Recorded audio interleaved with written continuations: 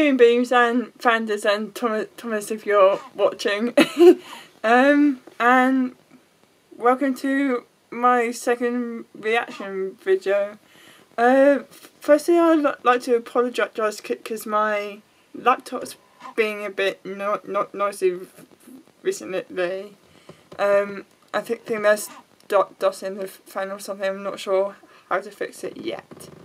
But other than that, I just got home from work and Thomas uploaded a Storytime Madlibs video to his second channel, Thomas Sanders and Friends. So if you don't want spoilers or you haven't seen it yet, I recommend going to watch that and then come back to my reaction video, or if someone else has done some, watch those first. So link will be in the description.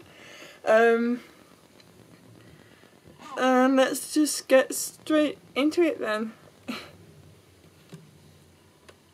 For this video's cold open, I asked you all to submit adjectives that describe me in phrases you often hear me say. So here we go. Hi, I'm Thomas Sanders. I'm very dapper. And also quirky. And also homosexual. I often say what is up, everybody? As well as. Okay guys, knock on wood, but Ashley! The video will be out tomorrow. I promise. And even though I didn't ask for it, many of you took it upon yourselves to point out the fact that I constantly check my hair when I look into the viewfinder. I'm sorry, it is getting so long I can't help it. What is up, everybody? I'm very excited today because we're returning to one of my favorite games, Storytime Madlibs, but this time we're making it even more special because we're bringing it to life, baby! If you want to get acquainted or reacquainted with this game, you can click up here, but the basic gist, my friends wrote out 3 stories with a bunch of blanks in them, and those blanks were filled with Twitter submissions that you and some of my friends sent me after I requested nouns, verbs, adjectives, and a ton of other things. I know what's going in these blanks, you guys didn't. And this time, with the help of many artists out there, we are— I'm just pausing because I forgot to mention in my intro. I don't know for sure. Honestly, I don't know, but I did submit a clip. I don't know if it made it in or not, but I've been kind of nervous all day because I don't know. Okay, back to the video. We are providing visuals for these twisted tales. And speaking of which, there is a theme for this video. Fairy tales. And yes, they are largely influenced by their corresponding Disney movies. Not sorry about it. Let's see how bad you all unknowingly tainted these classic yarns. Storytime. Sleeping Beauty. Definitely not what they call me. Once upon a time, in an ugly kingdom, there lived a pair of rulers. They were super insecure because they didn't have any children. One day, their prayers were answered and they had a daughter. They threw a huge Beyblade tournament to celebrate. Everyone was doing the royal dance to commemorate the new baby, whom they decided to name Lady Gaga. The rulers had also invited the 3 good to the party. There are only 3 good ones, hoping they would bestow upon Lady Gaga magical puppies, just millions of puppies. The first gave the princess the gift of Sexy lungs. The second gave her A throne made of toads for our supreme leader. and that penguin was escorted out of the Beyblade tournament. That was a weird gift, really offset some people. And the third was just about to speak when Gordon Ramsay's beef Wellington fell over the crowd. Turns out the rulers had failed to invite one guest. Nicolas Cage. Oh man, he walked in and cast a spell on the princess. Ooh, do I have to do a Nicolas Cage impression again? Okay. On her 17th no. Okay, on her 17th birth, I can't do it. On her 17th birthday, she'll prick her weenus on a I'ma kill you stick. and die. Then he disappeared, saying, I'm head out. The king exclaimed, What just happened? the queen shouted, Whoa. and all the guests were saying, Jiminy Cricket. because Jiminy Cricket just showed up. But then they reacted to what just happened by saying, That was totally wicked! but like in a bad way. The third penguin knew what to do. She was like, it's cool guys, she's not gonna die, she's just gonna do this. Until the spell is lifted by true love's kiss. That is something right there. And then she and the other penguin disappeared. The rulers were obviously really tired of this prophecy, so they had all the I'ma kill you sticks in the kingdoms destroyed. Time passed, exactly 10 minutes. Okay, but the princess does have to be a little older than a baby. Centuries. And the princess needs to be not dead. 925,600 minutes. We're just a bunch of theater nerds, aren't we? 16 years. That's it. That's perfect. That's exactly the right amount of years. I don't care if it's not silly. We're going with it. For 16 years, they thought they were... Fabulous. They also thought they were safe, and neither of those things were true. One day, Lady Gaga came across a Stinky. woman using an I'ma kill you stick. She'd never seen one before. And something compelled her to... Immediately, she her on it, which led to her, and then the... The good penguins discovered this and exclaimed, Oh, my ravioli chicken is more gracious. I cannot stand that macaroni cheese stick. I just want to... and cast a spell on the kingdom. By night one way, by day another, this shall be the norm. Until you find true love's first kiss, then take love's true form. And despite that being the spell from Shrek, it made everyone in the kingdom do the same creepy walk until the spell was lifted. Why? Because the penguin who cast it was the same one who gave the gift of the throne of toes. So, you know, she was just a weird one. Anyway, time passed. Exactly... 4 minutes and 20 seconds. Liza? Sure. Roller coasters. Grew around the palace. One day, an Edgy. prince heard the tale of the bewitched princess in a castle far away. He... Sachet. to the castle, but was met by none other than Nicolas Cage, who shouted, No. That was a bit scary. Sorry. He then transformed himself into a giant German Shepherd. It was fierce looking, baring its teeth thusly. The penguins enchanted the princes Frappuccino. to fly straight into Nicolas Cage's Left knee. The Cage Meister cried out.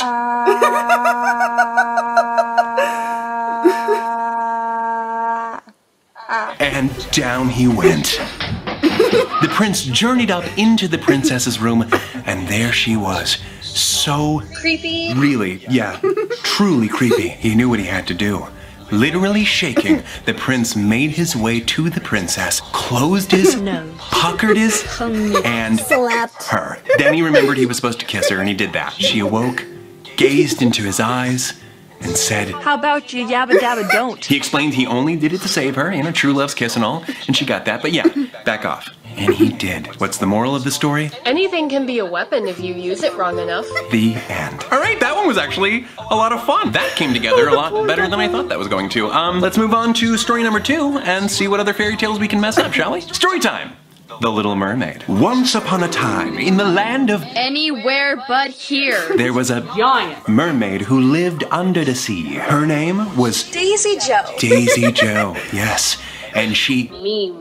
the world of humans. One day, she saw a ship go by with the most Disastrous. Twink. Boy. she had ever seen. Suddenly, One singular box of hornets. hit the ship and the man went Gyrating. overboard. The princess exclaimed, oh wait, did I explain the mermaid was a princess? The mermaid's a princess. The princess exclaimed, Shark farts. she swam Awkwardly. over to him and Skipped. him safely to shore. She sang to him with her Fear-inducing. voice, hoping to wake him up, all the while thinking they could be Cars. Just as his eyes began to open, she heard the sounds of a search party. Prince, do this if you can hear me! Wanting to stay, but knowing her father would forbid it, she Boogied. back into the ocean. The amount of time it takes a bunny to change a light bulb. Went by, and the princess knew she had to poke the prince again. She had heard stories about a mysterious figure that might help her. Ursula, the sea. After traveling to Ursula's Pizza Palace. Daisy Joe begged for her help. The sea chinchilla saw an opportunity to get something for herself. She told the princess, if you do want to see the prince again, you will trade your Netflix. for legs. That's a tough trade. Yep. Despite this trade seeming a little bit Fishy. the princess Squawk. and Ursula cast her spell, Abracadabra. storing Daisy Joe's Netflix account in her magical Potato. Ursula then revealed her trick. Daisy Joe must get true friendships Bracelet. in 3 days, or she will be turned into... Yes. She will be turned into Poopy and belong to Ursula forever. Then she called upon a mighty... Confused Who's the cat? Probably because it was underwater. To carry the princess to shore. At that very moment, the prince was Patty caking. along the shore, thinking about the mystery girl who Impregnated. him. Suddenly, he sees the very same girl coming out of the water doing this. The prince ran to her and brought her to Florida. thinking they could be Kawaii. friends from A spaceship made of hot dogs. Ursula saw that her plan to steal Daisy Joe's Netflix account might fail. She disguised herself as a YouTuber and cast this spell to bewitch the prince. Hippity hoppity. Get off my property. Daisy Joe, seeing her bro in danger, went and Cuddle. Ursula breaking the spell. Ursula was enraged by this display of friendship and tried her magic once more to summon a storm of Cheese balls. The princess and the prince ran to Epcot ball. and it into the sea. They fired all their Emo bracelets. at the sea chinchilla. Perhaps they were true friendships? Emo bracelets? Ursula cried out and sank to the most Psychedelic. part of the sea. The king of the sea had been Fangirling. over this act of bravery from afar and decided to grant the princess her own 25. legs. At last, the prince and the princess came together and did what they've always wanted to do. Friendship. They all lived Swimmingly. ever after. I couldn't help myself. What's the moral of the story, you may ask? A potato. The turtles. Oh gosh, this is fun. I like these stories being like super weird but also semi-making sense. It's kind of a fun exercise. I have to wonder, are we destroying these tales or are we making them better? I don't know. Let's move on to story number 3. Story time. Rapunzel. Let's just be real, it's Tangled. Long ago, in the land of... Okay, that's an actual place in Wales, so we're just gonna call it Wales. There was a girl named... Oh, I get it, because like Rapunzel is a kind of vegetable, and you're paralleling it by naming her after a type of fruit. That is actually very clever. Well done, young Gavin, you're a genius. She was trapped away in a... Giant toothbrush. In the middle of... Middle Earth. In the middle of Middle Earth. That is very middle. This girl was gifted Cat-like. powers through her hair, the color of... Purple. Wait, no. Black. Wait, no. Blue. Wait, no. Frick. Purple. She wanted to explore the outside world so badly, and more than anything, she wanted to attend the annual event she could only see from her giant toothbrush. Horse feeder. Oh gosh. Coincidentally, it happened every year on her birthday. I don't know what that means. But her kidnapper, an evil pigeon, told her that the outside world was filled with Wolverine. and that it was just downright Sickening. but in a bad way. So instead, she spent her time inside with her pet Tarantula. named Pippin. That's appropriate, Middle Earth. Things took an interesting turn one day when Danny DeVito. showed up in her prison like this and said I am a trash goblin. it was pretty weird, so she hit him with Ukulele. yelling. Street smart. Danny was appalled to hear this girl spent every day inside just Watching Thomas Sanders on YouTube. so he convinced her to escape with him. The first thing she did when she stepped outside was around in the grass. But that was only the beginning. They ended up in a tavern full of Stuffed animals. where Danny was forced to sing about Word association games. and what a sight it was. Actually, I kind of like that. Can we have Danny DeVito in a pirate hat now, artists? They also almost ended up Cosplay. in a... Starbucks. And after escaping, UFOs. the girl found out that she was actually... My dad. Wow! My dad? Dad, where have you been? The kidnapper tried to stop her, but Orange wouldn't allow it. Not anymore! Yelling, Don't mess with me. I got the power, God. And enemy on my side. Danny DeVito knew it was all about that slimy purple hair, so he Sang. it right off. The evil pigeon panicked at this, stumbled back, and Pippin the tarantula helped her to Defenestrate. herself. What the heck does that mean? Hold on. To throw someone out of a window? Why do we have a word for that? When everyone surrounding Orange realized that she was my dad, they exclaimed, Jumping jelly babies! With this newfound knowledge and a blossoming friendship with Danny DeVito, the girl decided to start a new life by moving to Wakanda and channeling her magic through her to become a Master, General, Doctor, Sir, Director, Executive, Vice, Ma'am. And best of all, she got to finally attend that horse funeral. The moral of that story is that if you've got dreams to chase, Go get 'em, gays. all right, that was a lot of fun. Yes, I just fixed my hair. Deal with it! I think we made these stories just a little bit better. I had a lot of fun with them. Thank you so much for watching. I hope that you guys enjoyed. Wait, whoa! It's the Sender Signs! These are awesome! Thomas himself helped design them. Okay. Logan has real note card holding action. Watch your head, Logan! If you squeeze Virgil's hand, he'll say nothing, but he'll silently wonder to himself why you did that. They also glow in the dark if you put glow-in-the-dark tape on them. Cool! Glow-in-the-dark tape sold separately, not by us. Try a craft store or something. Only by getting all 4 of the sides will you unlock the Thomas figurine for free. Wow, that's,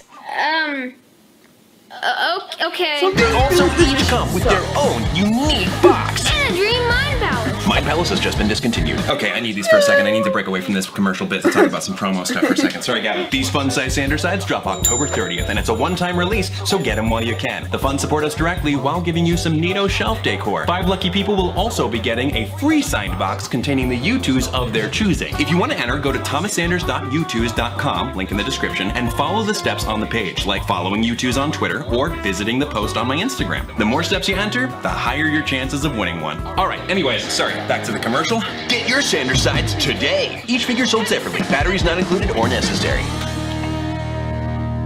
If you want to see a video like this in the future, or if you want to see a different theme, please let us know down in the comments. We love suggestions from all of you. And if you would like to be a part of videos like this in the future, please be sure to follow me on Twitter so that you can be alerted to when I do a video like this again. Please take care of yourselves. Thank you so much for watching, and until next time, take it easy, guys, gals, and non-binary pals. Peace out. I want a green screen, so feel free to put anything in the background. That's probably a bad idea. Country. Texas. Judge Judy. Red. Koala. Koala bear. Lin-Manuel Miranda. Set it and forget it. Hippo. Abracadabra. Careening. Flying squirrel. Banana. Grease. I'm scratching my butt. It's true. We stand bloopers in this house. Oh. Okay, well, that was that. Honestly, I didn't expect my pot to actually make it in. We stand potatoes in this fandom. Oh my god.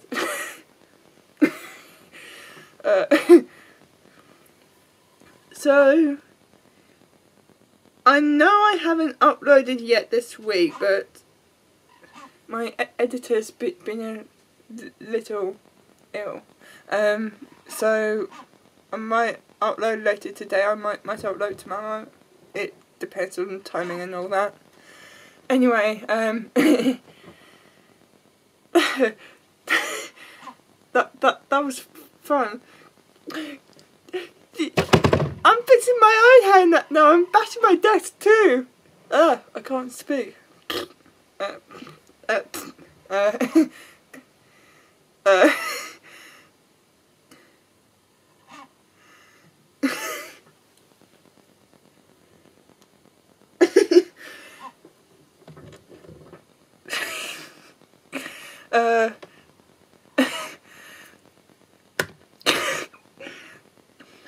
Honestly, I love that. I love how crazy that got to move. Fact that Thomas kind of lost a few times laughing. Oh my god. I love this fandom. This community is so blooming creative and talented. Like, what? The animations though. Holy crab apples.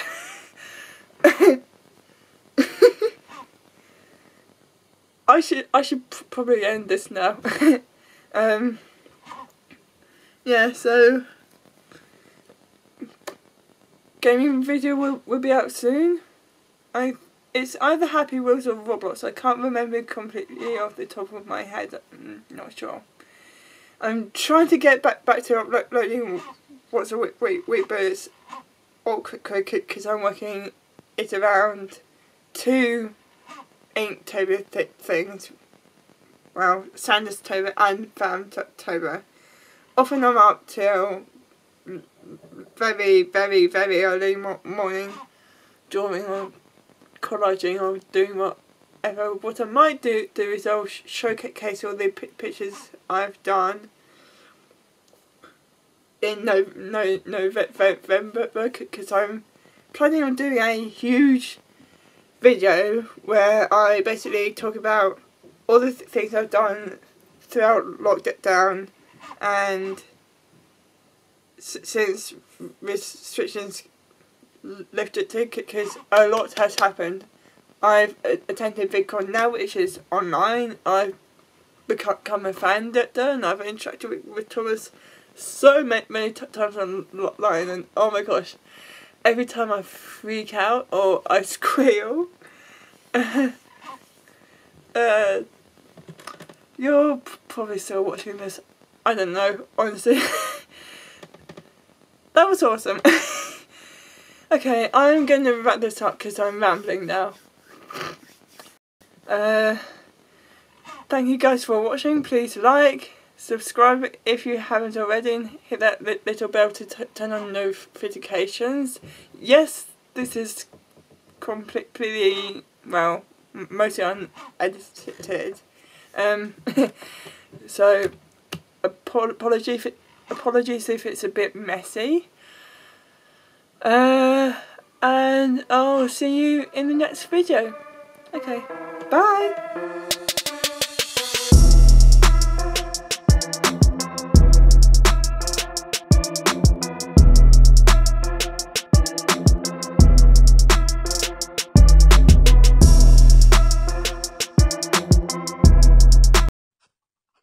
A potato?